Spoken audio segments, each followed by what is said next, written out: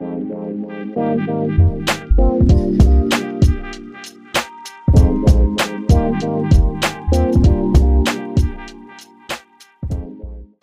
this is the KEWEVA test adapter. It's brand new from Kewtech and it's super compact. As you can see, that is my hand. That is the adapter in its entirety, and it's really, really small. It's got the one dial on it, and it's got some quite cool features. On the bottom, it's still got the 4mm connectors, so you can do all of your tests through your MFT via there.